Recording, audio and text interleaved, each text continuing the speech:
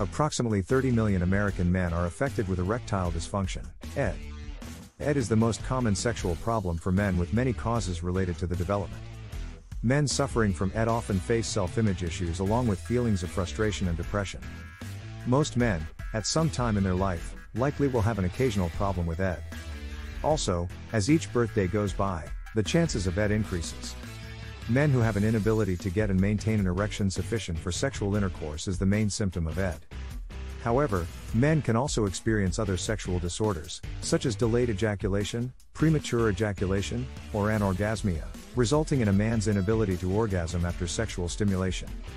These sexual disorders can disrupt a couple's intimate relationship satisfaction and enjoyment. What are the main causes of erectile dysfunction? Erectile dysfunction can be a result of numerous factors.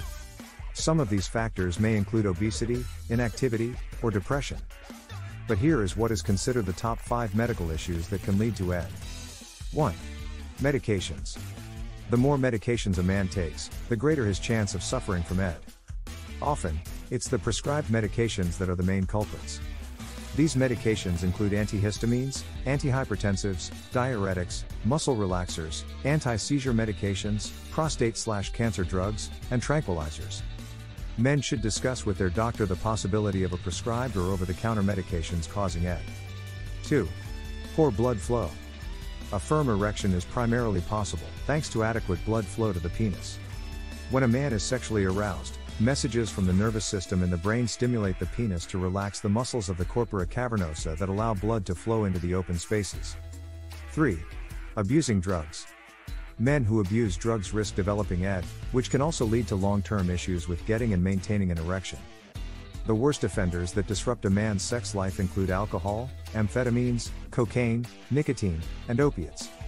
The best path for men abusing drugs is to seek medical help to quit for good. 4. Neurological disorders. Illnesses that damage nerves can also affect a man's ability to get an erection. These neurological disorders include Parkinson's disease, multiple sclerosis, stroke, and diabetes. 5. Bodily injury.